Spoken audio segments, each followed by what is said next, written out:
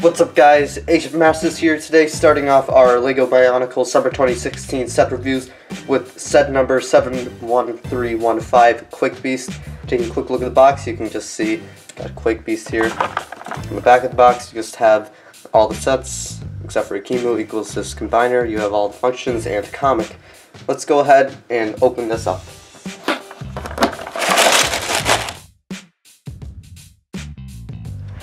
Alright, so here is Quake Beast all built up, and first thing I want to say right away is he's really interesting. There's a lot of stuff going on here, and there's just a lot of concepts on the set. So let's go ahead and take a look at him. First thing I want to show right away is his function. So you turn around and you look at the back and you can see there's a lot of stuff going on. You got all sorts of things here, and really all you do is very simple. You just turn the lever like this, and his arm will go kind of back and forth.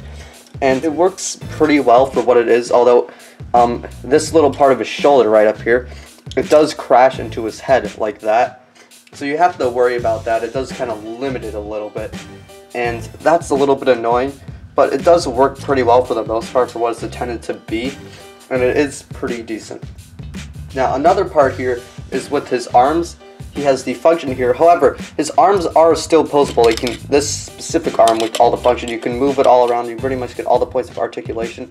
There's also this little area that you can just spin it if you want to. I don't really care about it too much, but that's there in case of, some people want to spin it around. You can also move this part, move all around all 360, and it will eventually get stopped right up here. And that's not too bad because it is nice to see that we have a lot of posability in this arm while still incorporating a function in the arm, and it just works out pretty well, and it helps it with posability. Now taking a look at his other arm, you can see it is like a massive downgrade to this arm. This arm's all bulky, he's got all this stuff going on, and then you get to this one, and this one's just super skinny. But it is kind of nice because you do have this custom hand here, which I do appreciate because it does work out pretty well. It looks pretty good. And it's just nice to see that, LEGO decided to give us the custom hand there. It gives you a lot of points of articulation as well. Alright, so taking a look at Quake Beast's legs, you can see that they are asymmetrical. And personally, this doesn't bother me that much because I don't think they're too different. It's just, this is trans purple, that's black, and then this piece is there. Although I do wish this piece was on both legs. I think it would look better that way. But for some people, that's going to be really annoying. Another thing that I wish they kind of have here is on the heels. I wish they would have done something like put a piece here so we'd have a little bit better stability, because as you can see, he does have a lot of stuff on the top, so he does have a little bit of weight to him. So I think he would benefit from having some extra support on the back of his feet. Taking a look at his back, you can see there's a lot of stuff going on. You have this shadow trap. I don't really know why it's there. It's really awkwardly placed, but you do get articulation with that. It can open up like this. Alright, so it does open up like this, so that's nice, and you can rotate that around. And then you have his function, which is just really kind of disruptive. It's like really kind of in your face and out there. Although I don't mind it too much because I would rather have the function than not having the function. And you can also see he has these two swords up here. I'm not quite sure why those are there. I don't know what the point of them are. They look really weird. Like if you look at him from the front here, you can see these two swords. They just kind of jut out. They don't like hit his head, if you're doing the function. They're not going to hit his head like that. So that is nice. They are the appropriate angle where they don't really hit anything or, kind of bother anything.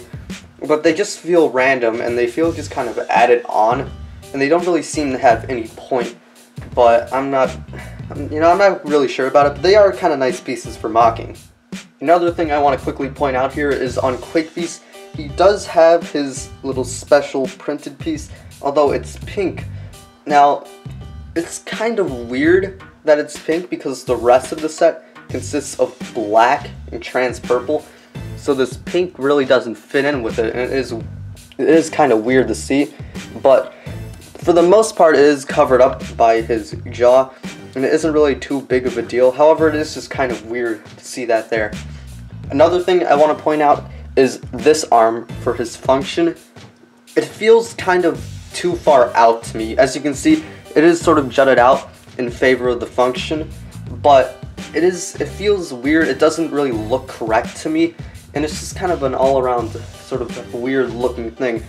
Another annoying thing is you can actually kind of see the function a little bit in the corner. You can see the gears, so it isn't really completely that well camouflaged in there.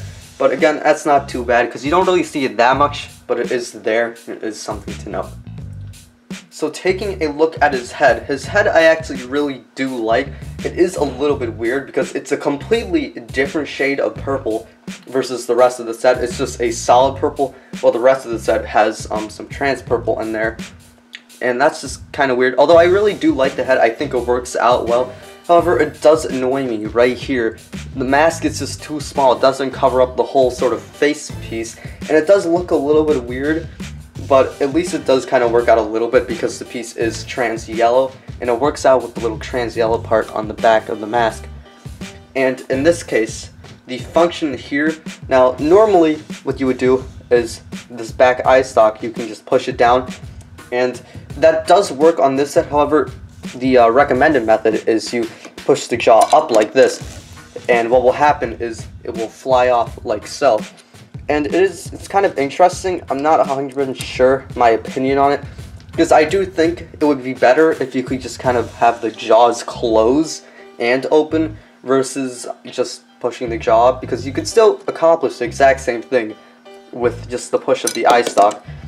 And it is kind of an interesting way of going about it, although it is always nice and it's always appreciated in the sets. So similar to last year with the 2015 Skull Villains, the Beasts, once again, they come with these sort of infected Toa masks. This one is the infected mask of Earth, which would go with Onua, but unlike last year, it is not gold to trans purple. This one is just a black to trans yellow. So taking a look at this infected mask of Earth on Onua, it does really look infected. It doesn't really fit in too great with Onua. However, I personally think that is a good thing in this case, because it really shouldn't fit in with Onua because, you know, it's infected. So it is kind of nice to see, and it is a nice addition to the set. However, I do want to point out, it does feel a little bit useless because in order for this to really give you much play value, you kind of need Onua here, because the mask, even if you wanted to, it cannot actually fit on Quake Beast's head. So the mask is just kind of there as a little addition, but it doesn't really add much play value to the set. So overall, with Quake Beast, my opinion on it really is just, you know, it's a decent set, but really it's just a lot of potential here that just wasn't quite executed correctly. There's a lot of good ideas in this set, but a lot of it just doesn't seem to work out. And it doesn't really have a lot of playability to it because it does have, you know, that arm swinging function, and it comes with the mask, but really those don't really add much play value to the set unless if you have another set to go with it, because, you know, you can only swing that function so many times before it really doesn't seem like something that would be really useful or fun to you, unless you have another kind of set to work with it and sort of play against. Now, although despite that those things are there, Quake Beast isn't really that awful of a set, because, you know, he does look a little bit weird. He has some weird things going on, but you do have all your standard points of articulation. You know, you got all the things you really need in the set. He is relatively posable, and he comes with a lot of great pieces for mocking. So Quake Beast, for me, he's sort of an interesting one. He's not really a must-need set, but he isn't completely awful either. He's sort of one that's in the middle, where it's like, if you want it, you should get it, but you probably should not be getting this one as a priority. It should not be on the top of your list. So that's just my opinion on the set. Go ahead and leave your comment or your opinion on the set in the comments below. Until next time, I'll see you guys later.